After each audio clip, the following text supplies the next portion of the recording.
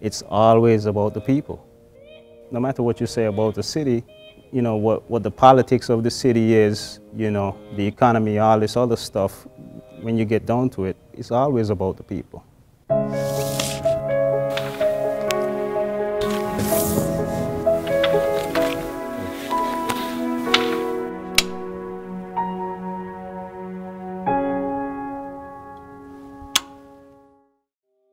When I got the call from Nat Geo to do a story about the neighborhoods of Detroit, I thought it was, you know, really interesting because I'd never seen it done before.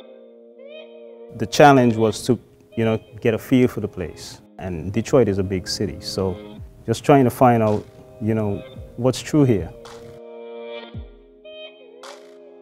In my work, it's definitely a collaboration. And people get that. It's, you know, it's a conversation. And in my portraits, the environment is just as important as the subject. We were driving down the street. There was hardly anybody on this one block. And I just saw these small group of people outside of a house, and I decided to go over there and see what was going on.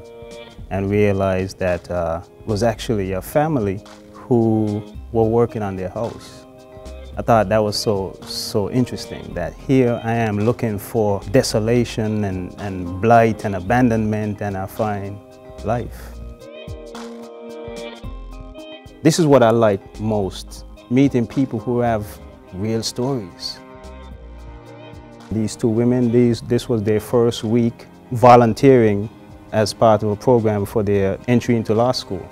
The one on the left, she's actually the first person in her family to go to college.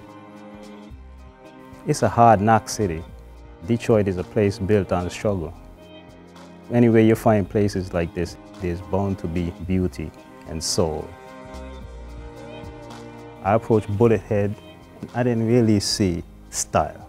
I saw somebody who looked like he had a history.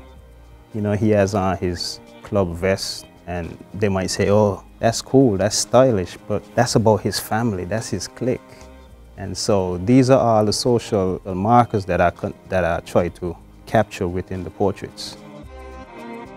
The way most outsiders view Detroit, that's not the energy that I picked up there. I think as viewers, we bring our own baggage to a story. You know, I just hope that, you know, you connect with the people in these pages as human beings. That's all I can really ask for. This is a human story, you know, that needed to be told.